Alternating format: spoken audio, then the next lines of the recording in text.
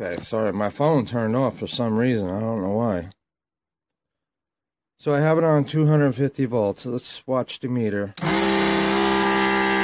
got too close. It's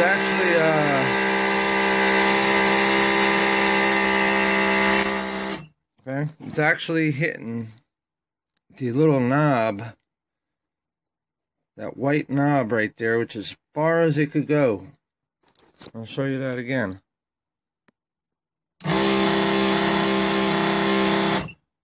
Can't go any further. So when I put it on 1,000 volts, it's between 1,000 and 5,000 volts.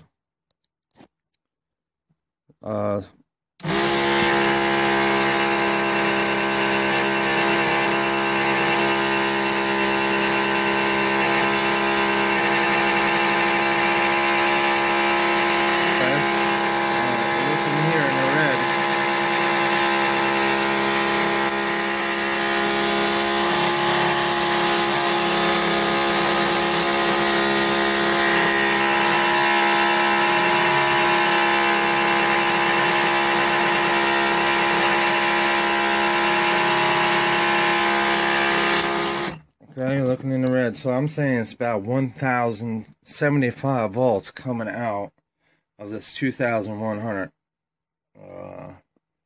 capacitor. Does that make sense? Let me know. If you know, let me know.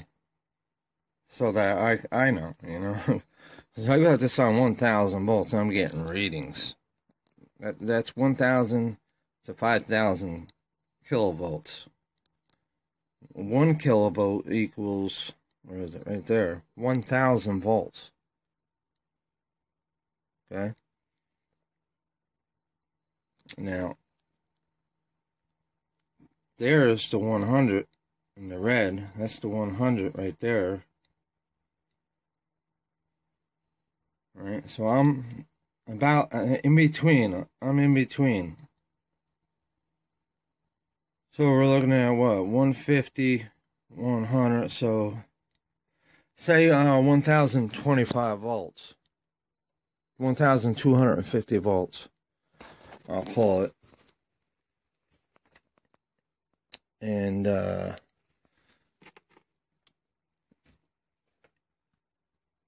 you kind of see what it did to my LED. Not LED. There's no connection in between these two elements. This is like the electrons are jumping over to the other element and coming out the other line. Right? And then when I hit this, it illuminates so bright. So and it's melting the plastic. I wish you could see that better, but see if I could zoom in. Kind of see that blackness in there.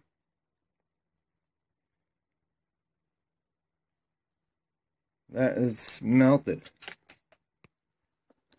So a lot of power coming out, but I'm not sure what I could do with it because actually I have zero ground. That's the problem.